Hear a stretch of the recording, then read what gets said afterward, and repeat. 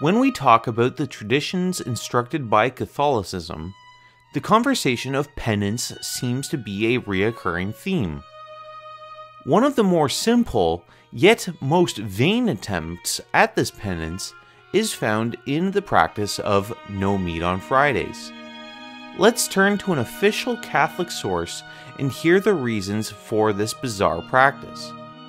Pastoral Statement on Penance and Abstinence, a statement issued by the National Conference of Catholic Bishops, November 18, 1966, Section 18. Gratefully remembering this, Catholic peoples from time immemorial have set apart Friday for special penitential observance by which they gladly suffer with Christ that they may one day be glorified with him. This is the heart of the tradition of abstinence from meat on Friday, where that tradition has been observed in the Holy Catholic Church.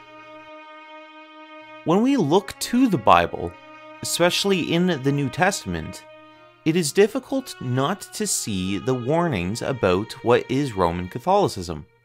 While there are many prophecies about this institution within Scripture, we are going to be looking at a brief passage from Paul's first letter to Timothy that catches Romanism red-handed.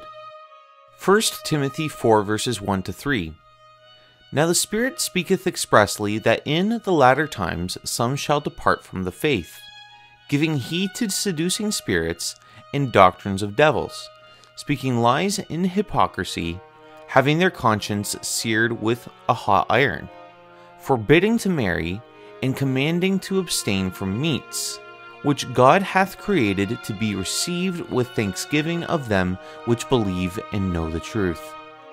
Traditions like priests not being allowed to get married, which we will expand upon in further segments, and the practice of no meat on Fridays is something that makes little to any sense, and are even called doctrines of devils. The warning here is that false teachers would come and take away what God made clean, and most, if not all, heretical groups always target these things. Let's end this segment with an excerpt from Paul's letter to the Colossians. Colossians 2 verses 16 to 18. Let no man therefore judge you in meat, or in drink, or in respect of unholy day, or of the new moon, or of the Sabbath days, which are a shadow of things to come, but the body is of Christ.